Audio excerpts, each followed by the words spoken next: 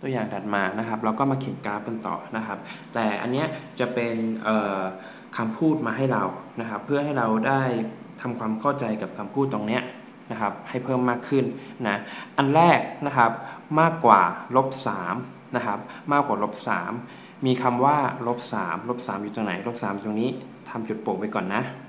มากกว่านักเรียนถ้าน้อยกว่าเนี่ยจะอยู่ฝั่งซ้ายถ้ามากกว่าจะอยู่ฝั่งขวานะมากกว่าแสดงว่ามันต้องวิ่งมาทางนี้ถูกป่ะมากกว่า3คำถามที่เกิดขึ้นคือเอา3ไหมถ้ามากกว่า3เนี่ยไม่เอา3นะเอาจำนวนที่มากกว่า3ขึ้นไปแสดงว่ามากกว่า3ก็คือเป็นลักษณะแบบนี้นะครับเส้นกราฟอันนี้คือมากกว่า3นะครับถัดมาน้อยกว่า1นะครับ1อยู่ตรงไหนวงไปก่อนนะน้อยกว่าอยู่ฝั่งซ้ายถูกไหมน้อยกว่าอยู่ฝั่งซ้ายนะครับน้อยกว่า1เนี่ยเอา1ไหมไม่เอา1ถูกไหมเอาจำนวนที่น้อยกว่า1ลงมานี่อันนี้คือน้อยกว่า1ไม่เกิน2นะครับไม่เกิน2นะครับ2อยู่ตรงนี้ไม่เกิน2คำถามว่าเอา3ไหมไม่เอาเพราะมันเกิน2เอา4ไหมไม่เอาใช่ไหมเอา2ไหมเอาถูกไหมเพราะว่าไม่เกิน2ถูกไหมแสดงว่าเอา2ด้วยนะครับทำจุดที่ไปก่อนเอา1ไหมเอาเพราะมันไม่เกิน2เอาพวกนี้ไหม-3กับ-4เอาไหมเอาโอเคแสดงว่าต้องอยู่ฝั่งนี้นะครับนี่คือไม่เกิน2นะครับโอเคนะอย่างน้อย1นะครับอย่างน้อย1วงที่1ไปก่อนอย่างน้อย1เนี่ยคำถามแรกเลยเอา1ไหมอย่างน้อย1อย่างน้อย1นี่คือเอา1ด้วยนะครับเอา1ด้วยนักเรียนอย่างน้อย1นี่2เอาไหมเอาเพราะว่าอย่างน้อย1เนี่ยก็คือเอาตั้งแต่1ขึ้นไปถูกป่ะ1 2 3 4 5เนี่ยไปเรื่อยๆแสดงว่าอย่างน้อย1คือตรงนี้นี่คืออย่างน้อย1นะครับตั้งแต่3นะครับตั้งแต่3นะตั้งแต่3เขียน3ไปก่อนโอเคตั้งแต่3เนี่ยนะครับเอาเลข3ไหมเอานะครับตั้งแต่3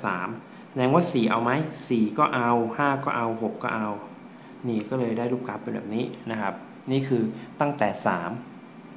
3มาดูกันต่อนะครับต่ำกว่า1นะครับ1อยู่ตรงนี้ต่ำกว่า1เนี่ยคำถามก็คือว่าเอา1ไหมต่ำกว่า1ไม่เอา1นะต่ำกว่าจะอยู่ฝั่งซ้ายนะครับนี่คือต่ำกว่า1น้อยกว่าหรือเท่ากับ3นะครับน้อยกว่าหรือเท่ากับ3วง3ไปก่อนนะครับวง3ไปก่อนนะครับน้อยกว่าหรือเท่ากับมีคำว่าเท่ากับด้วยนี่ทำให้เป็นจุดทึบโอเคนะแล้วก็น้อยกว่าฝั่งนี้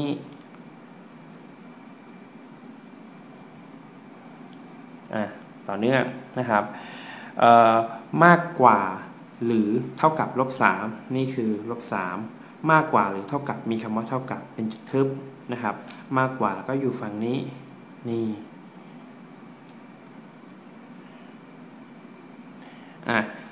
ตั้งแต่3ถึง2มี-3โทษทีนะครับตั้งแต่-3ถึงอะไรถึง2นะครับตั้งแต่เนี่ยเอา3ไหมพูดผิดตั้งแต่เนี่ยเอา-3ไหมเอา-3ด้วยนะครับนี่ตั้งแต่คือเอา-3ด้วยถึงอะไรถึง2เอา2ไหมเอา2ด้วยนะครับแล้วก็นี่เป็นจุดแบบนี้นะครับทุกจำนวนที่ไม่ใช่-2กับ0ทุกจำนวนนะครับที่ไม่ใช่-2กับ0นะครับ-2อยู่ตรงไหน-2อยู่ตรงนี้0อยู่ตรงนี้เขาบอกว่าเอาทุกจำนวนเลยแต่ไม่เอา-2กับ0ก็คือเส้นแบบนี้นะนี่คือเอาทุกจำนวนที่ไม่ใช่-2กับ0โอเคนะโอเคมาดูถัดมามากกว่าหรือเท่ากับ0นะครับแต่น้อยกว่าหรือเท่ากับ4เขียนไว้ก่อนมี0กับมี4นะครับมากกว่าหรือเท่ากับ0มีคำว่าเท่ากับทำให้เป็นจุดที่ไปเลยนะครับแล้วก็แต่น้อยกว่าหรือเท่ากับ4น้อยกว่าหรือเท่ากับ4ก็คือเป็นจุดทึบเหมือนกันนะครับ มากกว่า0ก็คือฝั่งนี้ถูกไหมน้อยกว่า4ก็คือฝั่งนี้แสดงว่ามันมาเจอกันตรงนี้นี่คือเส้นตรงนี้นะครับอยู่ระหว่าง-3กับ4แต่ไม่ใช่0นะครับ-3วงไปก่อนนะแล้วก็4อยู่ระหว่างเนี่ยคำว่าอยู่ระหว่างก็คือไม่เอา